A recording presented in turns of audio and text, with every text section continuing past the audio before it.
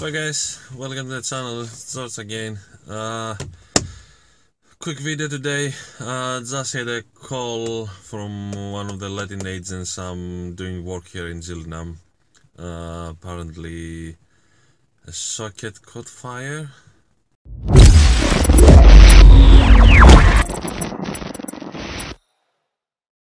So what happened here? Okay, scary stuff. So you see this socket, that pin is completely burned and the socket is cracked, and also burned the plug. God, I wonder.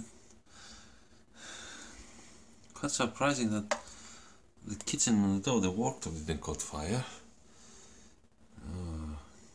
So yeah, have to be replaced. Okay, if you switch off the power, so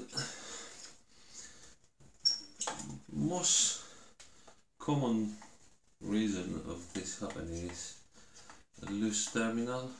The socket's been, the wires have not been terminated properly, so that creates heat and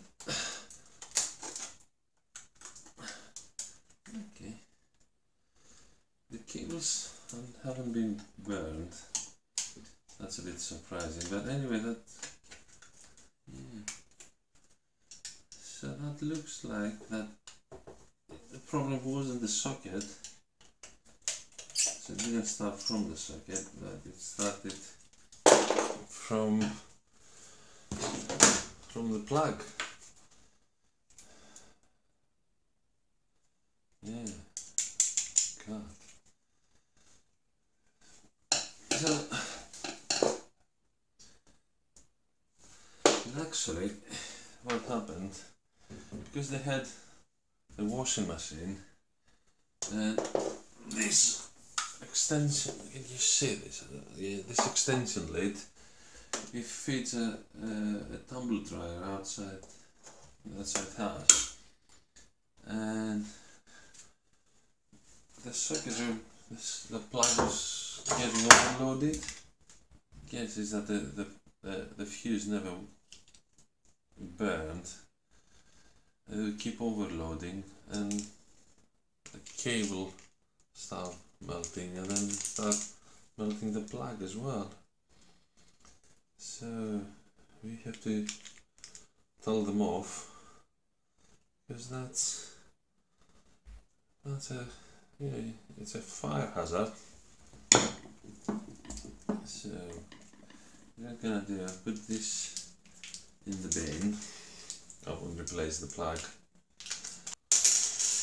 Yeah, that's the thing. I've seen it happening a few times. People they put those small extensions and they feed from the same socket a washing machine and a tumble dryer. And actually, what happened? They overloading that socket or that plug, and very often the fuse won't go, because the fuses have, like, you know, it's 13 amp rated. It's not gonna go on 14 amps. It needs a lot more current to go through it in order to burn. So because it didn't burn, so if you have that socket keep working on and drawing like 2-3 extra amps constantly, slow, so gradually start melting, and that's what's happened.